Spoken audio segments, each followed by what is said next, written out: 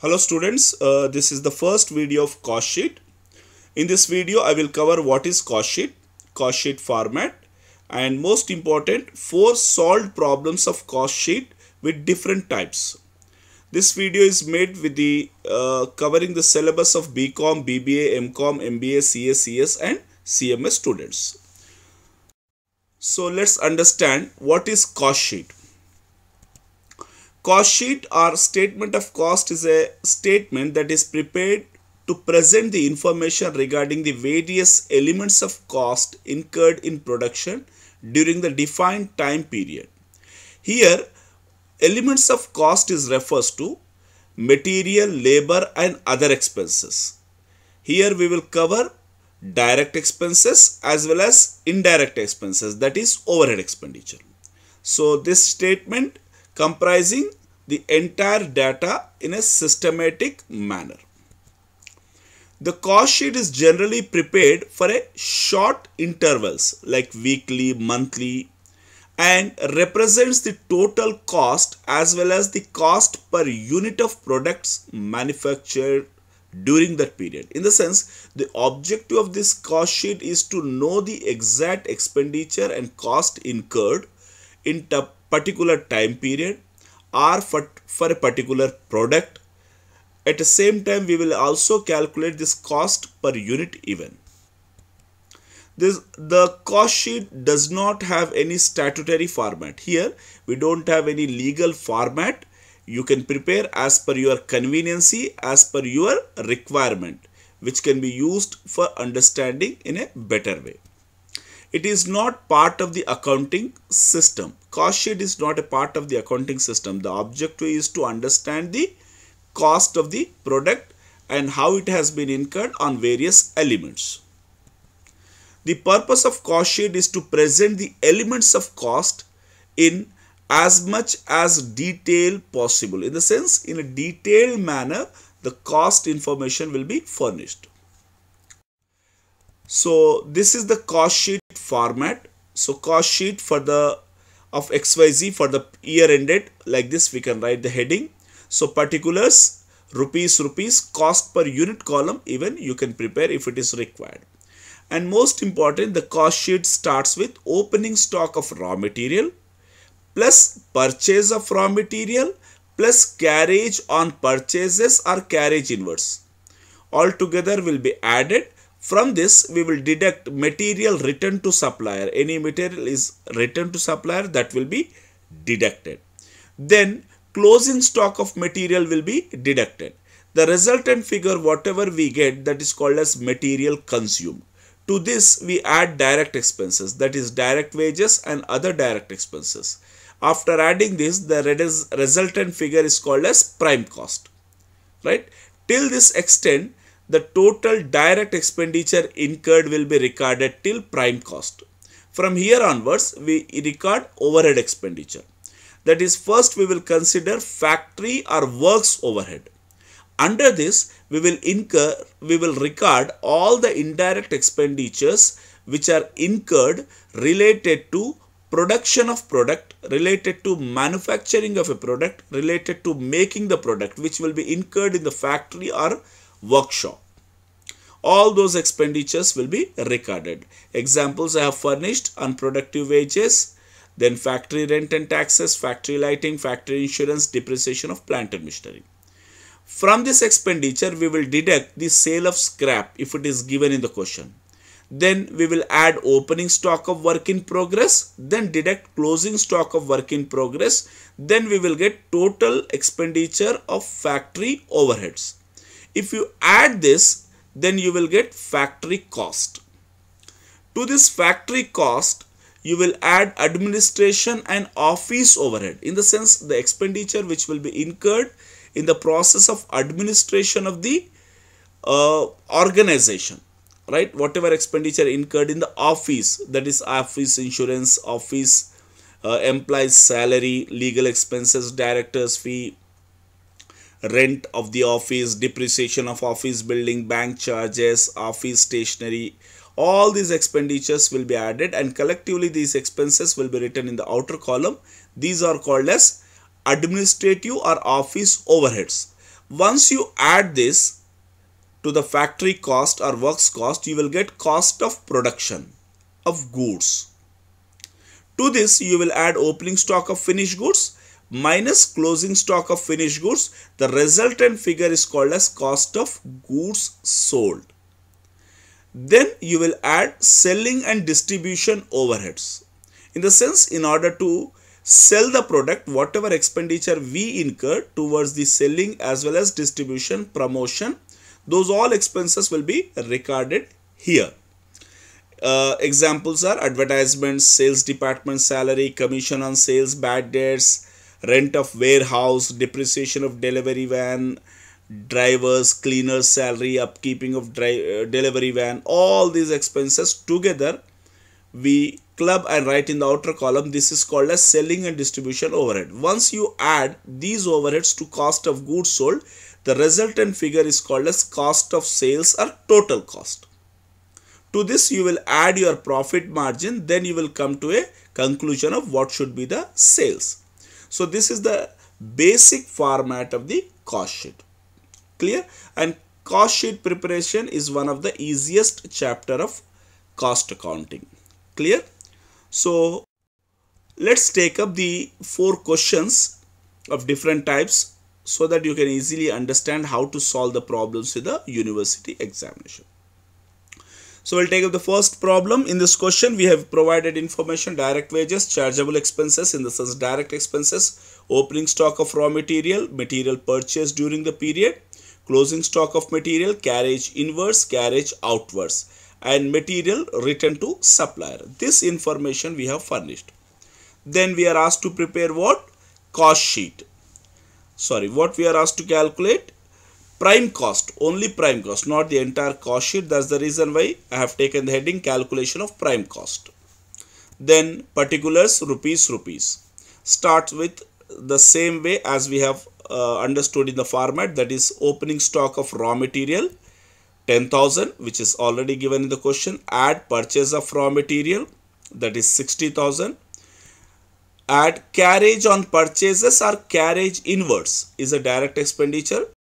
If you add together, it will be 71,500. This is called as the total direct expenditure. From this, we will be deducting material returned to supplier given in the question 1500 minus closing stock of raw material. Once you deduct these values, the resultant figure 50,000 is the total raw material consumed during the period. To this raw material consumed, if you add direct expenses, that is given in the question direct wages, then you will get resultant figure. Then direct chargeable expenses is also given in the question, that is 5,000. If you add these 3 values, that is material consumed plus direct expenses, the resultant figure is 1,05,000. This is called as your prime cost. So quite easy, just put the values and make the summation. Clear? So this is the way we can calculate the cost sheet. We'll take up the next question. Right. So in this question, prepare cost sheet showing factory cost from the following. Right. So given information: opening stock of raw material, closing stock, purchase of raw material, carriage outwards. See, bear in mind, carriage outwards we did not consider in the earlier question even. Carriage outwards is a selling and distribution expenditure. That's the reason why we don't consider carriage outwards. Direct wages, indirect factory expenses are 100% of direct wages, right? So how to solve this problem? So I have kept the answer here. The same way we have done: opening stock of raw material, purchases of raw material minus closing stock of raw material, we get raw material consumed, that is 23,000. Add direct expenses, that is direct wages, we get prime cost. To this we are adding factory or works overhead. 100% on direct wages given in the question. Therefore our direct wages are 10,000. 10,000 into 100%, 10,000. If you add 33,000 plus 10,000, 43,000 is our factory or works cost. Bear in mind, carriage outwards will be a selling and distribution expenditure. Therefore we did not consider here. Clear? So we'll take up the next question. From the following information, prepare a statement of cost of production for the year 1993. Opening stock of raw material, purchase of raw material, then closing stock of raw material. Direct wages, calculate factory overheads at the rate of 20% on prime cost and office overhead at the rate of 80% on factory overheads. Quite easy to calculate. So I have already provided the answer here, the calculation of cost of production for the year 1993. Same way, opening stock of raw material, purchase of raw material, closing stock of raw material should be deducted, material consumed, direct expenses we have added, we got prime cost. Now here, add factory or works overhead. What did he say? 20% on direct wages. Clear? So what did he say? Calculate factory overhead at the rate of 20% on prime cost. Sorry. So our prime cost is how much? 11,52,000 into 20%. That is 2,30,400. So resultant figure we got works or factory cost. To this, admin and office overhead we have to add. He said in the question 80% of factory overheads. So factory overheads are 2,30,400 into 80%. So 1,84,320 is the factory overheads. Sorry, admin overheads. If you make the summation, you will get cost of production. Clear? So this is the precise way of doing the cost sheet. Right, next question. A company produces 100 units of commodity. So units information is provided here. The cost of production is direct material, direct wages, direct expenses, factory overheads, admin overheads.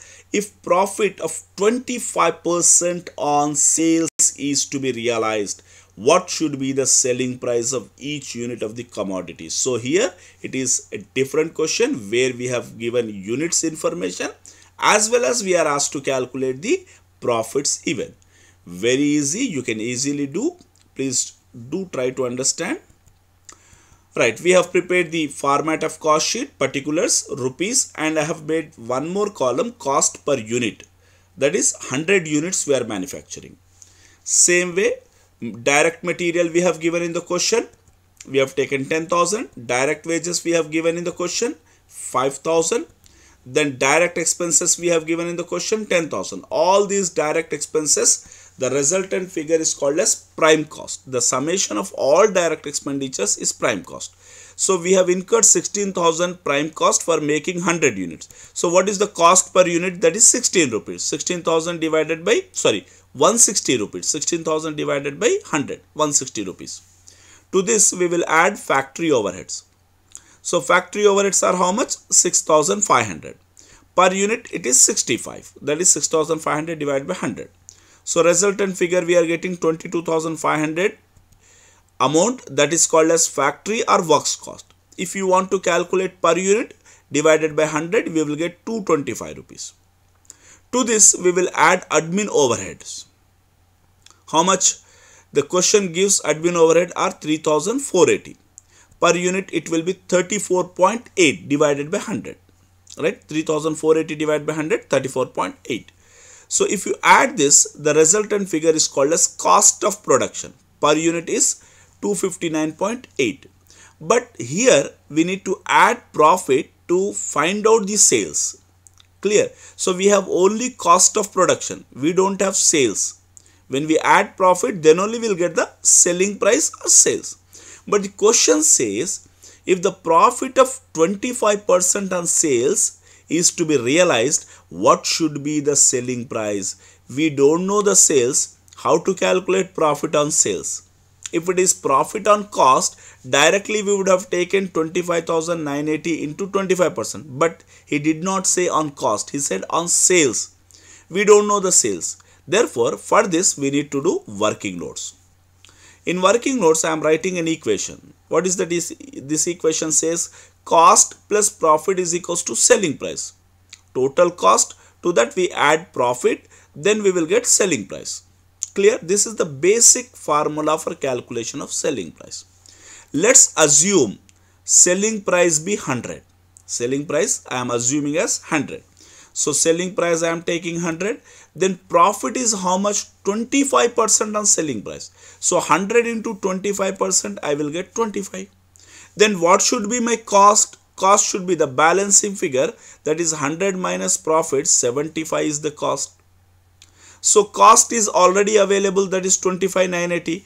When 75 is the total cost, how much? 259.8 per unit I have taken. Either way you can do, right?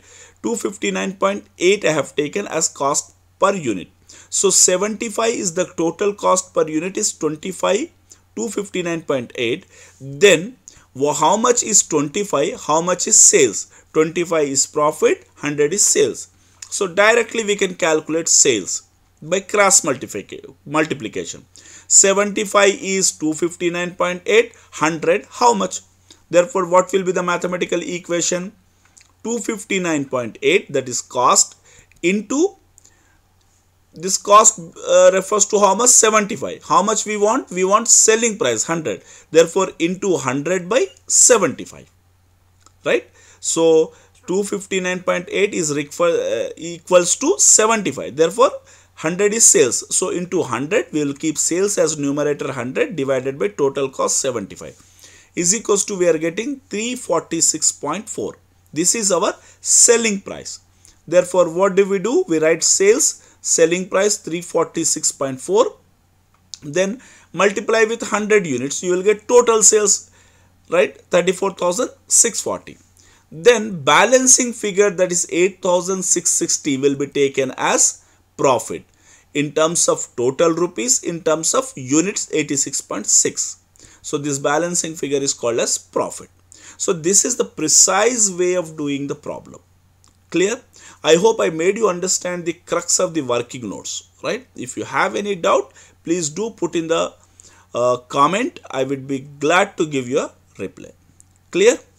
So I hope I made you understand the cost sheet basic concepts. Please do watch the video and try to understand.